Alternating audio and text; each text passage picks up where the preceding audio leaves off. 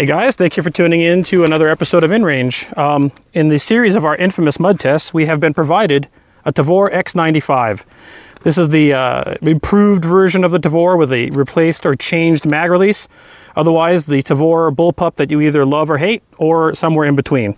It is a brand new gun that was provided to us by one of our two-gun action match challenge shooters. And he said, I want you to mud test this. And I said, okay. So here we are with it. We've had a lot of requests to do this as well. So, there's sights. I'm gonna load, I'm gonna fire some rounds without the mud, make sure the gun works.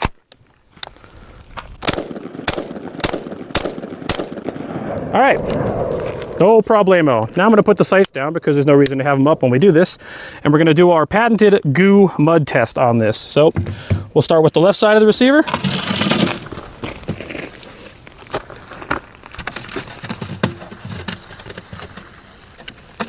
Well, that's pretty much all of it. There's really nothing underneath to worry about, so I'm not going to do that. I'm going to go right here. We do have the two slots right above the trigger. I want to bring that out. Okay, I'll do that as well. So we have a slot here, which is worrisome, and we have this area here. So we'll go ahead and dump on here. Ejection port's pretty sealed up. I don't think that's an issue. And just so we don't have to be hearing about that, we'll do the same thing. Okay, underside as well. Because a bullpup is a little bit different geometry than a traditional rifle. So I'm going to clear some of the mud out of the way of the trigger pack here so I can actually get to the trigger. Bring the gun up. Wow. All right. Find the safety. And here we go. You've got a case sticking out of the ejection port. One round. Hold on, let me get a... So yeah, failure to fully eject on the very first round. Oh, it's a double feed. You're probably gonna want to drop the mag to... Yep, hold on. Got it, pull it out. I'll get it. Yeah, I can't get it out. All right, bolts hold open.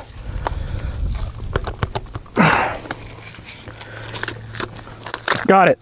Wow, like 12 rounds fell out of that thing. All right, yep. Clean mag. That's good. Put it back in.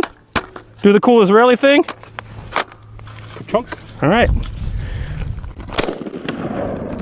One round. Can't tell exactly what's happening.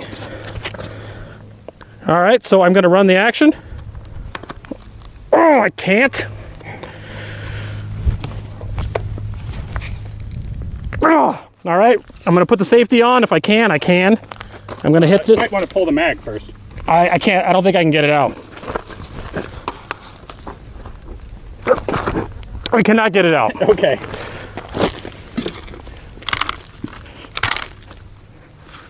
A round is ejected. Live round. We are not in battery.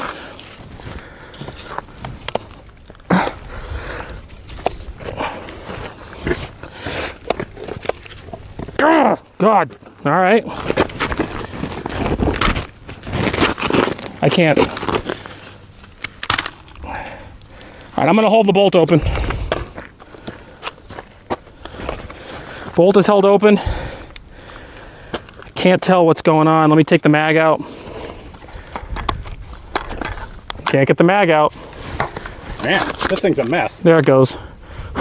This release, all right, what's interesting, the mag release on the right side is not functioning anymore. The mag release on the left side is. All right, so clean mag. You want to try cycling it a couple times without the mag? Yeah.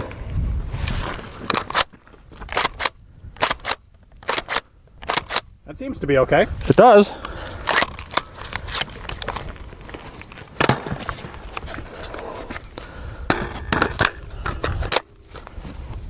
Looks okay.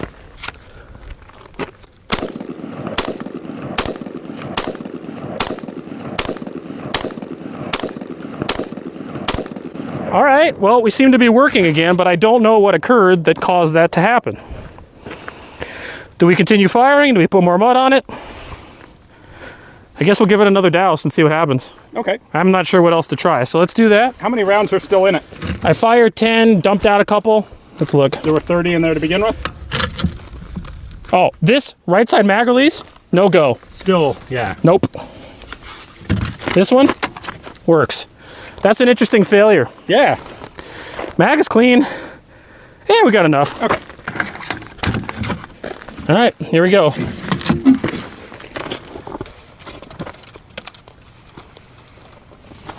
There's that.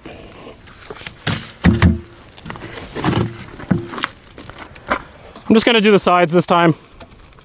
There's still a bunch in the trigger group. I think there's enough in there that if you poured more on, it wouldn't actually do anything different. Okay, so here we go.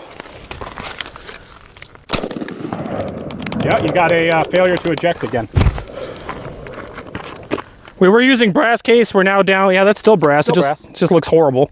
All right, so I'm gonna open the bolt. There we go, it fell out. I can't open the bolt. Pull the mag with the mag release that works. And I'm gonna put it on safe. I'm gonna mortar it. I'm gonna lock the bolt open. Clean some of that out of there. Yeah, you can see that it's gotten in there. That doesn't look good.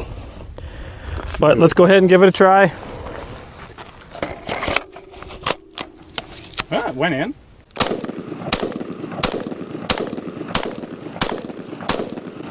And we locked open. All right.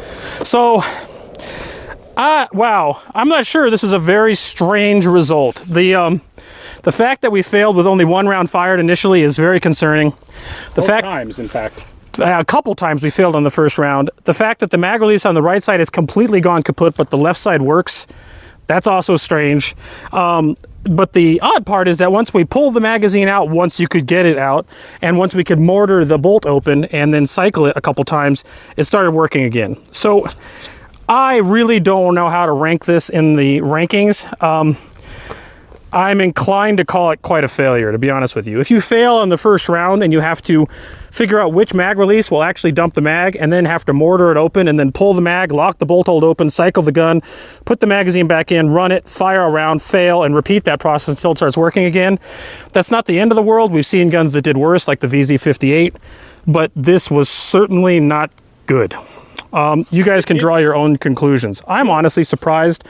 I thought this gun, even though this opening was here, I actually thought it was going to do pretty well. In fact, when I was talking to Ian, I'm like, this is pretty sealed. I think we're going to be okay.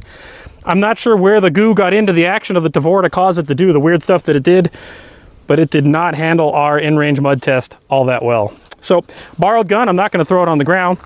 But what I want to do is thank you for watching another episode of InRangeTV. If you like this kind of content, please consider supporting us on Patreon. It's what allows us to buy the ammunition that we waste in the mud to do this, to find out what happens with a gun when we put it in mud. If you can't support us on Patreon, totally understand. Please just subscribe to our channels on YouTube and Full30, as well as Facebook. And most importantly, share the videos you like with your friends. Thanks for watching.